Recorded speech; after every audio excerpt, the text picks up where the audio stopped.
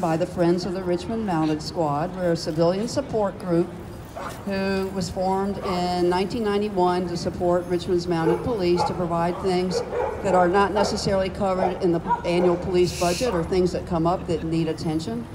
And we just thought that doing this blessing every year would help bring the police out here to meet some of you all.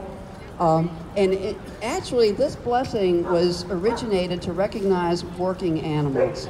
A lot of times, these are the animals that are overlooked. All of us love our companion animals, and they mean so much to us.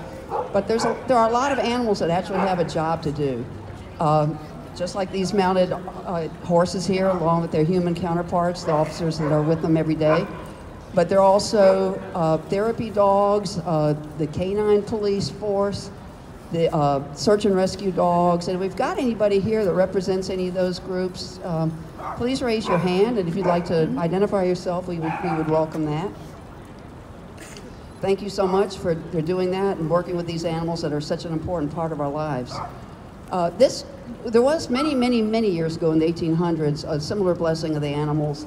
In Philadelphia, I believe it was, and they would recognize at the holidays the working horses that were pulling wagons to the warehouses, and I can just picture the same thing happening here in Shockoe Slip 100 years ago.